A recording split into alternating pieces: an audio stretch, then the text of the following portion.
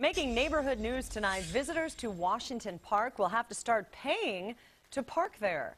The City Council today approved a plan to charge for parking in up to 1,400 spots. KOIN Local 6 reporter Ken Body is live at Washington Park. Ken, I put this on my Facebook page a couple of weeks ago, and man, did people respond. They did not like this idea at all. So the big question tonight is, where does this money go?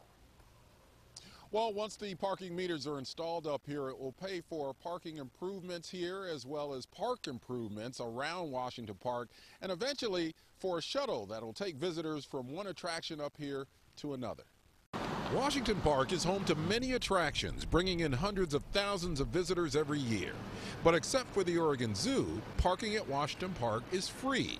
That will change early next year as Portland City Council approved paid parking throughout Washington Park. And ultimately the goal is to deal with all the congestion issues in parking and reinvest in Washington Park, sidewalks, streets, and other assets. There are about 1,400 spaces in the Washington Park area. 1,000 of them are at the zoo, and you pay for parking there with your zoo admission. The rest of the spaces would be similar to parking spaces downtown, with either meters or pay stations.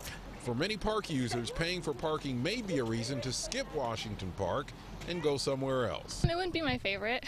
It would be a little frustrating to come up and have to watch the meter and pay every time we came up here, because we come up a lot. However, the city believes enough people will pay to see attractions like the Japanese Garden and the Vietnam Memorial to raise about $2 million a year in revenue. That's enough to fix up the area and pay for a shuttle service to ferry people around once they get here.